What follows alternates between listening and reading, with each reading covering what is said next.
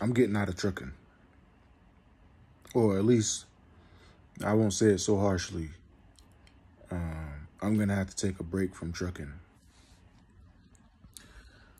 I'm just kind of tired of it. And dealing with dispatchers. Dispatchers don't care. They just want their loads delivered.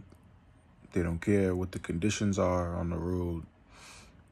They don't care what's going on. They don't care how many hours you're out there. It's Sunday night, and they called me to confirm a load. But I had to tell them, I got to gracefully bow out. So on Friday, I started my day like around 6:30, 6:45. And I didn't get home till like 9 o'clock, 9:30, 9 o'clock. Let's call it 9 o'clock. That's too goddamn long to be driving.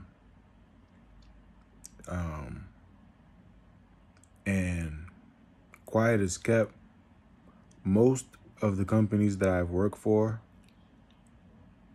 I don't hear people talk about it a lot, but trucking companies tend to be some of the most unprofessional, have some of the most unprofessional company structures and the most unprofessional business practices is the best way I can put it,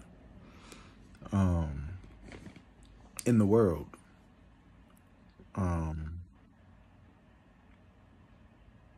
They like to cut corners, and it varies from company to company, but I've dealt with companies with the worst equipment in the world.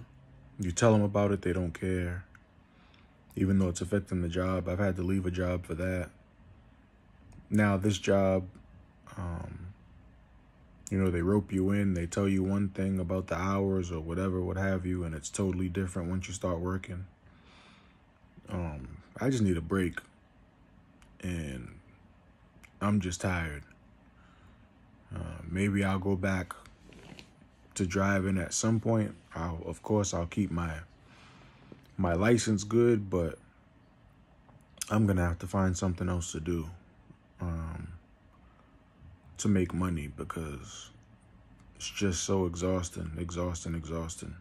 I had some really, really good jobs when I first got into trucking that I loved, and maybe I was spoiled with new equipment and decent pay, but ever since I moved back to Massachusetts, these companies so far that I've been working for are really not good companies, and they do not care about the employees.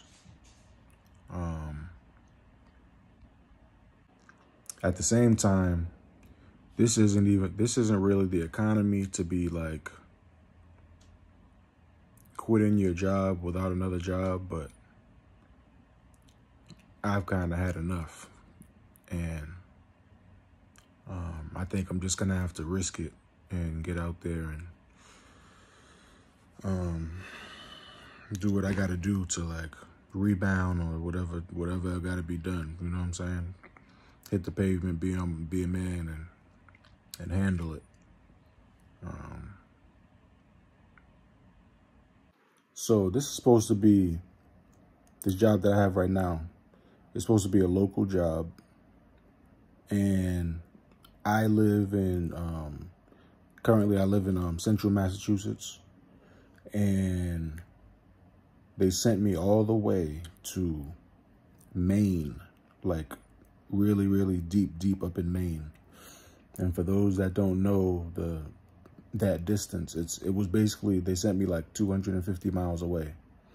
Now I wouldn't even mind it if I was going to Maine and coming right back, but they sent me to Maine and had me driving around Maine, like picking up and dropping off things in Maine, like, which just made it like way worse. You know what I'm saying?